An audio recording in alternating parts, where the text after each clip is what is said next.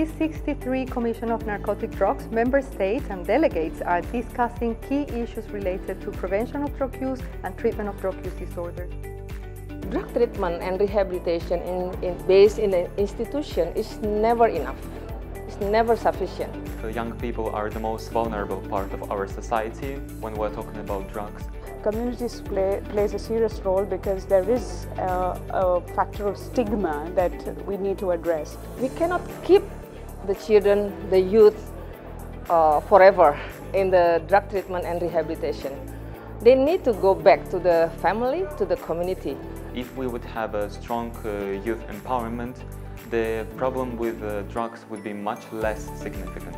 And sensitizing a community against that is one of the ways for them to come back or reintegrate into social lives. UNODC is supporting member states in their efforts to improve the quality of the prevention programs and treatment of drug use disorders to care for the people affected by these.